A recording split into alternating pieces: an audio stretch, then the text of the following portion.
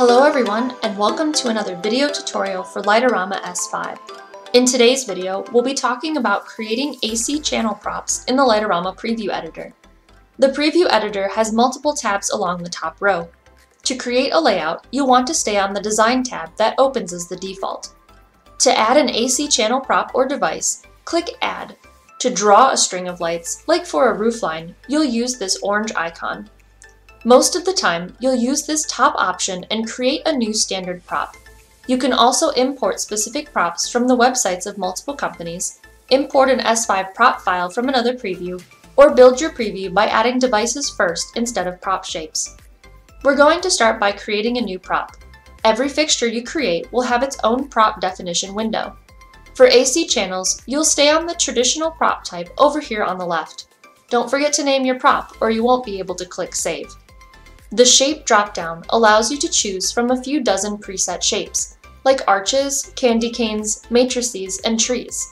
You can also use some of these prop shapes in ways you wouldn't expect, like using cylinder spiral to wrap columns, or creating bushes out of spheres. This section of your screen contains information about the layout of your prop. Almost all prop shapes will have a variation of these three questions, followed by unique fields that are specific to their shape.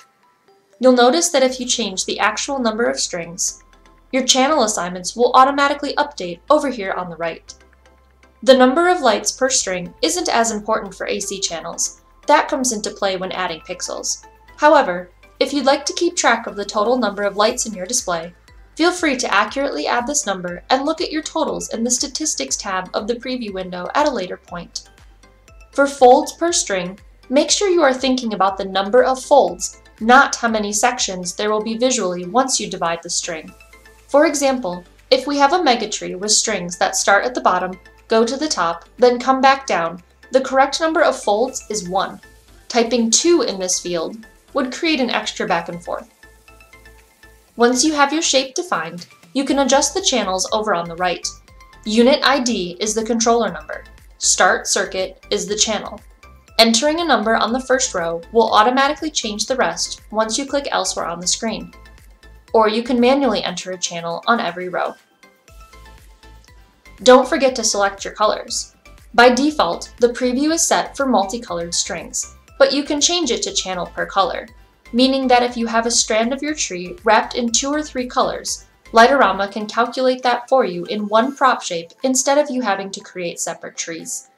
Lastly, if your prop is going to share channels with another prop in your display, make sure to let the software know by using this dropdown. Props in your display cannot share channels unless you've specifically told them that they can. Once you're happy with your prop shape, click Save and it will show up in your preview. You can return to the prop definition window for a fixture at any time with a simple double click. And that's all for this tutorial.